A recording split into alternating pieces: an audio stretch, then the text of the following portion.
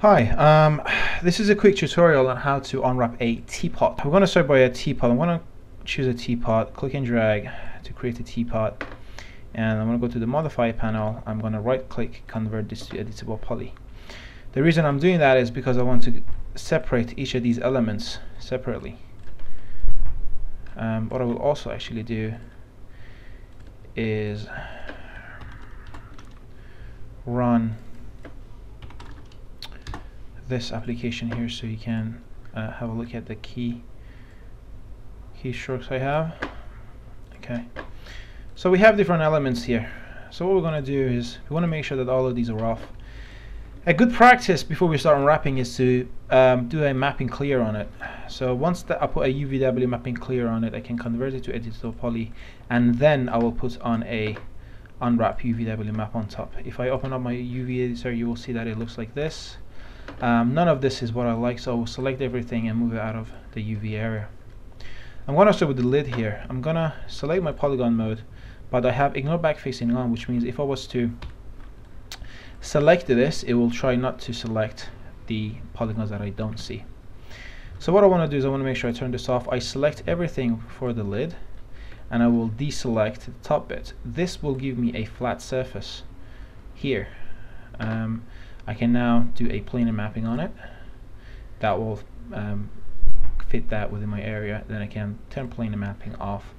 I'm going to hold control and drag that in order to make it small, and I'm just going to move this out. I can either just move it out manually, or I could turn this absolute relative types in on and put it on, let's say, grid 2, and that will put that over there for me. You can either manually move it or not, it doesn't matter. So I'm now going to select this top bit. Again, I might want to press F3 to go to wireframe mode to make sure that I don't have anything unnecessary selected. In this case, I will probably use a cylinder mapping on it. And in this case, I'll probably have it on a Z-axis. You may also want to click on checkered pattern and then click on checkered pattern in order to see the boxes, to see how it looks. Now these boxes over here look quite stretched, so I'm going to have to turn this off in order to be able to edit this in the UV editor. I'm going to size this until these get a square shape, and I'm going to hold control and drag this down. What I'm also going to do is select this one vert, the top one, hold control and click on the okay, that doesn't work. I have to select this vert, go to select and say vertex to faces, and it will select all the faces connected to that, or it should have actually.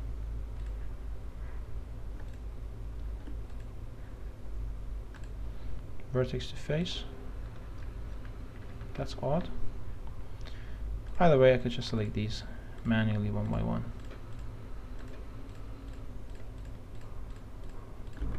Again, go to wireframe mode to make sure we don't have anything selected unnecessary. Again, that's a flat surface, so I could just do a planar mapping on it and scale it down.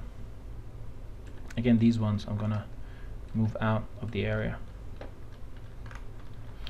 Again, I have a flat surface here. I'm gonna press G to remove the grid, and I'm gonna go ahead and select these polygons, and I'm going to hit grow, grow, grow, maybe one more time. And again, that's flat, so I'm going to do a planar mapping on those. Again, hold control, scale them down, and put them to the side. What I'm left with now is this plane here. So what I could do, I think that's all of this here, so I could select all of that, yep, and do a cylindrical mapping on it. And again, turn that off. Just get the scale tool, make sure these are all solid squares. You could press F2 in order to toggle between that. I'm gonna put that across. I think it's just a bit too big. I'm gonna hold control and drag that to make it a bit bigger. I have this one vert here, which seems to be okay. That's why it doesn't matter. I mean, it does matter, but I don't want to concentrate on it too much for now. For this case, what I want to do, I might go ahead and press F3 so I can see this better. I might select it, press Z on my keyboard to zoom into it, so I'm only concentrating on this selection here.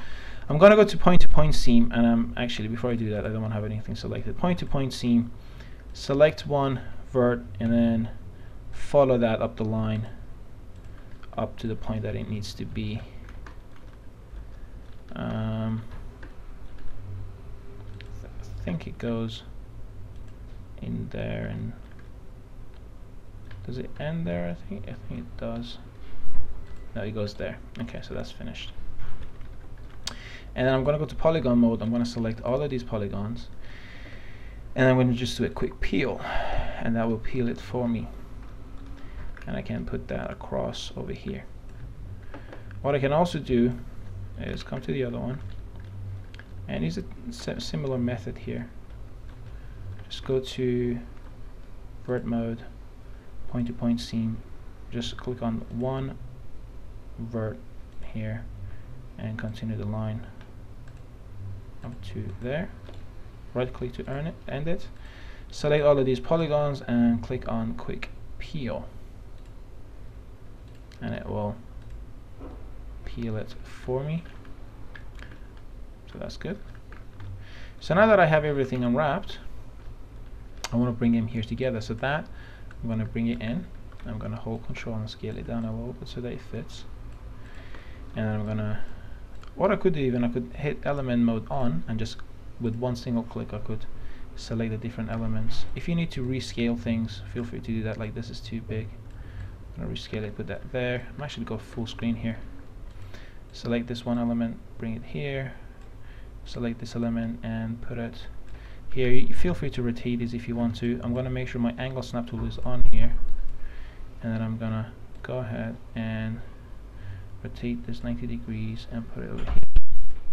And what I'm going to do now is select the next, which is the polygon here. Just put that over there, and last bit as well. Just make sure they're not overlapping when you're putting them next to each other. Once this is done, go to tools, render UV templates. 1024 is okay, render UVs, and it gives you this extra window.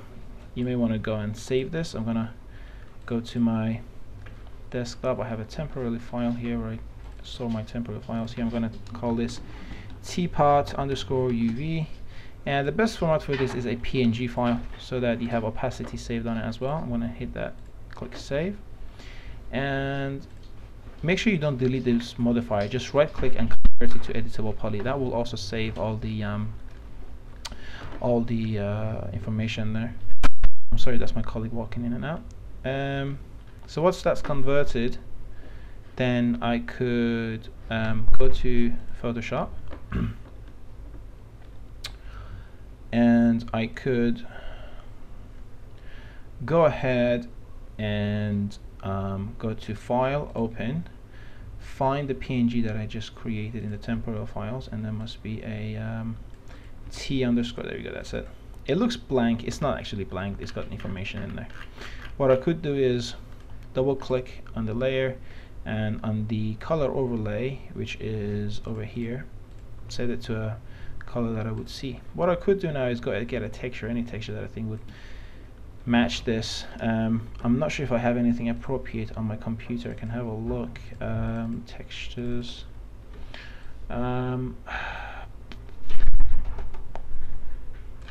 Let's go with clay or rock smooth. Rock smooth sounds good. So I have this rock smooth texture here.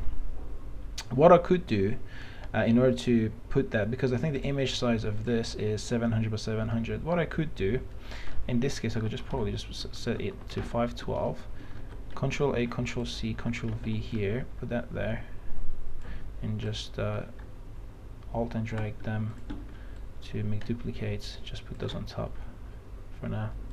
This is the worst possible way of texturing an Unwrap Teapot. Save as, I'm going to call this T done. It's not done, it's just so bad. M for material editor, change it to standard. From Mark and Design, change it to standard. In the diffuse channel, I'm going to choose a bitmap file. I'm going to go to desktop, temporary files, and I'm going to look for T done. Okay, and I could click and drag that up to there and say showing viewport, and this is how it will end up looking like. but this is not the whole purpose of unwrapping something, just so that you could put a solid texture on it. The good thing about this is, if I go to unwrap UV and open UV editor, and okay, so this section that on top is the main body. So if I was to bring this UV on top so I can see what I'm doing, I could get my text tool, and here I could write unwrapping is awesome, and I could increase that, put that here, change the color to black, and hide my layers and save this. Theos Max should recognize the change, and it's upside down. It's upside down because then I have to turn this upside down. Control apply, Control save. I don't know why recently I've been getting there a lot of errors. I think it's the way I'm saving my files. It's just bringing it as blue, whereas it's not blue. So what I'm going to do is, in this case, I'm going to collapse all of this down by pressing Control E. I'm going to say Control A, copy, new, and I'm going to put a new file, RGB transparent, 8-bit. That needs to be 8-bit. Okay. Actually, I could probably go to image size. No, it doesn't have it here. Okay. File, new, 1024, 1020, 47268. Okay. Control V, save as T done. Okay, it's open, so it doesn't like it. Let's close that. Nope, don't save it. Come here, and the file, save as T done. Okay, okay. So now hopefully, okay, there we go, sorted. Beautiful. Unwrapping is awesome. Yes, it is. Okay, that's it. Hope you enjoyed it. I'll see you later. Bye bye.